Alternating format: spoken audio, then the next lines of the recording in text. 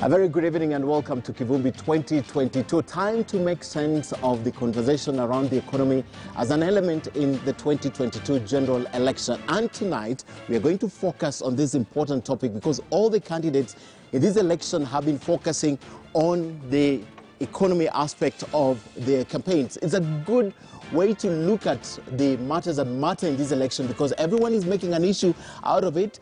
Good evening and welcome to the show. This is our newsroom, and of course right here is where you expect all the stories that we are going to have tonight on the bulletin to be cooked. They're getting ready for you. And of course the newspaper tomorrow is also going to have all the stories, and these are our reporters for the night. And let's begin the show tonight. And politicians say it's not wrong to prey on the weakness and inadequacies of the voter.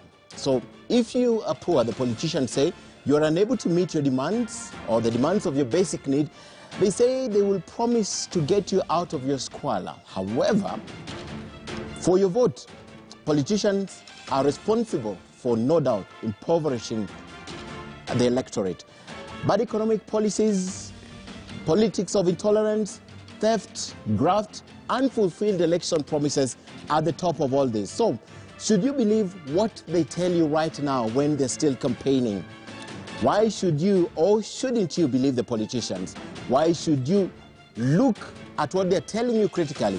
And of course, the other question is, what should you look out for in their words? What are they not telling you about their campaign pledges or slogans or even the political rhetorics? Find out tonight when we break down the agenda of the politician. We'll also be telling you why the next general election, the economy, could just reflect very badly on the current leadership. Akisa. Well, economy is all we're hearing in the current campaign trail as leaders traverse the country. And tonight, it's more of that. Candidates have made this their top agenda for the election. They're telling you what they will do for you. Youth empowerment, job creation, tax breaks, tariff review, more money set aside and all. But is this what you want to hear? Have you made economy your priority in this election? Well, some candidates are asking you for your input. But at the end of the day, will it count? It is indeed the state of individuals' economic welfare that drives this agenda. This is why tonight we lift the lead on what is exactly behind the economic push. Are they genuine? Is it doable? Realistic even? Or a facade to vote for them? We will be speaking to Kwame Owino, who's the CEO of the Institute for Economic Affairs, Wanjiro Gikonyo, who's a national coordinator at the Institute for Social Accountability, and Bill Okero, who is the former Senator Mandera County and also formerly chaired the Senate Finance, Budget and Commerce Committee. I'll also be coming back at the top of the hour at 9 p.m. with the day's news. But first, Sophia. Indeed, Akisa, and each election cycle has a big issue or theme that drives it. Earlier on this year, you may remember the Building Bridges Initiative, BBI, by all accounts, had taken a center stage and would have significantly swayed that vote one way or the other. That's the 2022 vote. However, the legal headwinds BBI faced has turned the tables on this agenda as the economy agenda surged forward to take its place.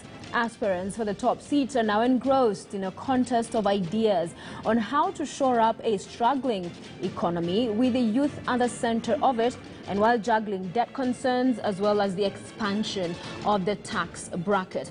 My guest tonight is an authority on this subject. He led the economic recovery strategy in President Kibaki's administration, has worked with former Prime Minister Raila Odinga in crafting his economic blueprint, and is now Deputy President William Ruto's point man on the same.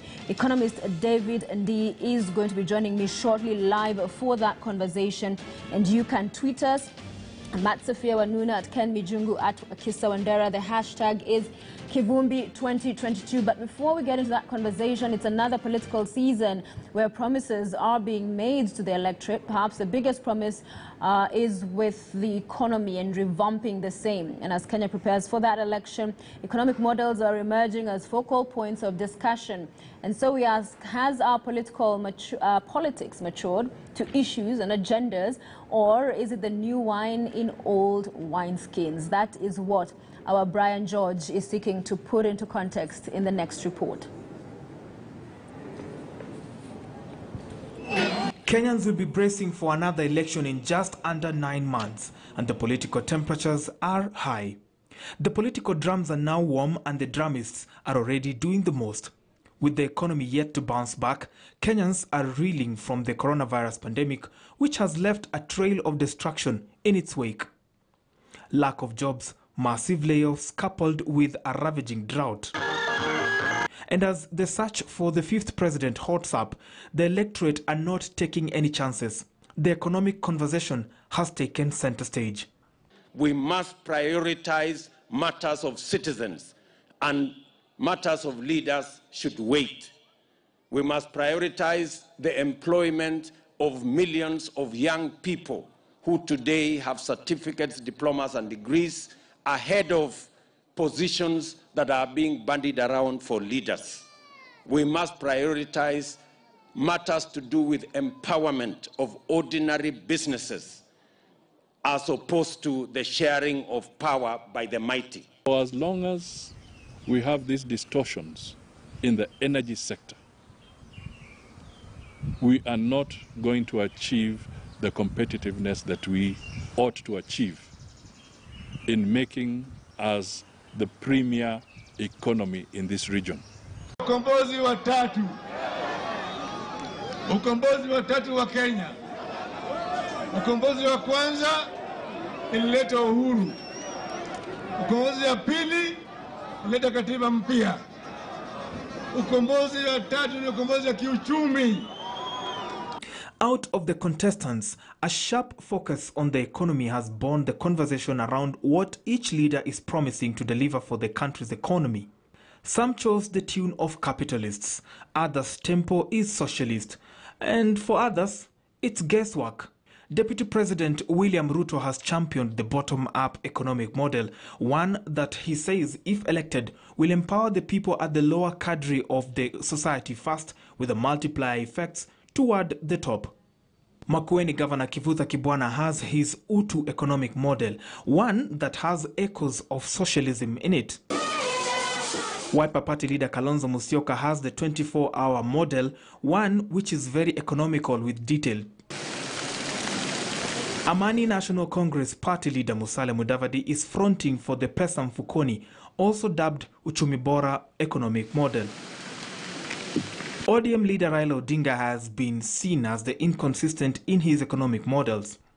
Earlier in the year, he had the trickle-down economic model, later transformed to rural development, and lately he's adopted another social approach, a 6,000 shilling welfare package disbursed monthly to unemployed Kenyans. And so the question is, what is the place of economic models in an election? Interestingly, there is no straitjacket economic model that would solve a country's economic problems in wholesome. It is generally understood that the country is struggling economically and that the next election is about economics. And so this is why there's a lot of proposals as regards economic model on the table for citizens to consider. Even before the pandemic, there were underlying issues that needed fixing. The pandemic exposed the soft underbelly of the economic policies in the country, coupled with developments like the perceived punitive taxation that had Kenyans struggling worse than pre-pandemic. What then is a workable model? And while the discussion rages on, are there any countries that have successfully implemented an economic model? For example, the rural transformation agenda was implemented by Malawi, especially as regards agricultural development. That has pushed them towards food security and development that is rural-based. China itself has implemented the rural-based development agenda, where there has been a lot of investment in manufacturing, tourist sites, and agriculture itself in the rural areas. And this has brought the country up in terms of development. For a change, the political class are now keen to fix the economy and not just get elected out of popularity, a clear sign that the electorate is maturing as well as the Kenyan politics. But as the beats develop, whose music will the fans dance to?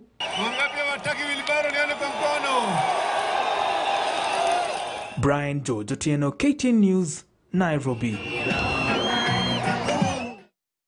So what do these candidates stand for? We'll be telling you tonight about most of the candidates, if not all, and what they stand for.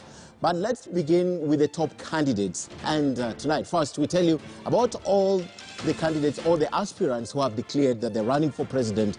And William Ruto, Raila Odinga, who is yet to declare, but all indications are that Raila Odinga is running. Gideon Moi, Jimmy Wanjigi, Kalonzo Musyoka, Mwangi wa Iria, and Ruben Kigame. They've all stated that they want to be president. At least William Ruto is clearer than all of them. So let's talk about candidate William Ruto and what he means when he talks about his economic arm of his campaign. William Ruto is targeting the lower sector of the economy, and he's promoting what he calls as hustlers movement, which is a bottom-up approach of William Ruto. That's some of the things William Ruto stands for. He still talks about job creation. He talks about employment of the youth and affordable credit given to all who need. And there's still much more in his bag. William Ruto's strategy also consists of hosting the economic forums where he's discussing with several people what they need him to implement when he becomes president. He's identifying economic needs across the board. So that's part of the strategy that William Ruto has. He has initiated programs targeting the youth so far. And of course, William Ruto is big on donation as part of his strategy in his economic implementation plan. Let's see what else William Ruto stands for.